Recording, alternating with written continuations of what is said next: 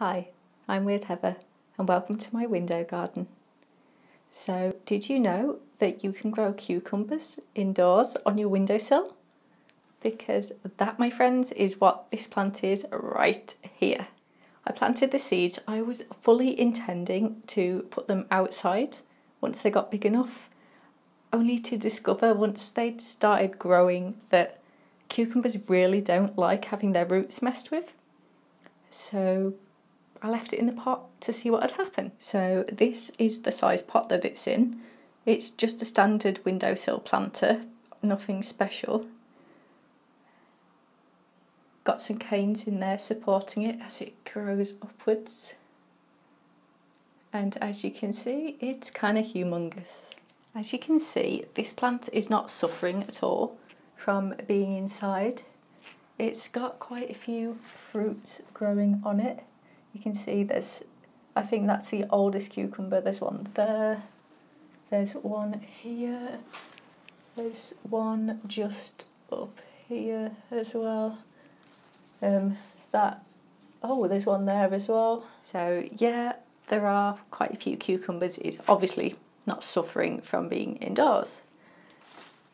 These are actually a kind of pickling cucumber, although I doubt many of it are going to make it into a pickling jar because I'm probably just going to eat these straight off the plant, if I'm being honest. They're kind of strange, these. They feel rather prickly and more similar to a cactus. But as they start to get older, they start to stretch out a little bit. Don't know if you can see that.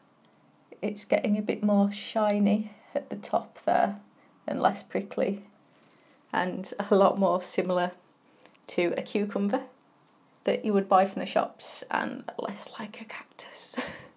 Another cool thing are these tendril things that it puts out to cling on to stuff, to haul itself up.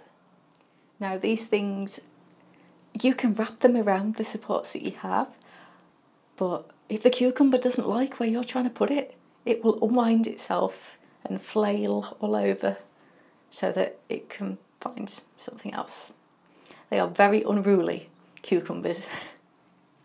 They have a mind of their own, which is kind of cool and annoying at the same time when you're trying to grow them. So yes, it is perfectly possible to grow your own cucumbers indoors. So even if you're in an apartment, a flat, somewhere small, you can do this.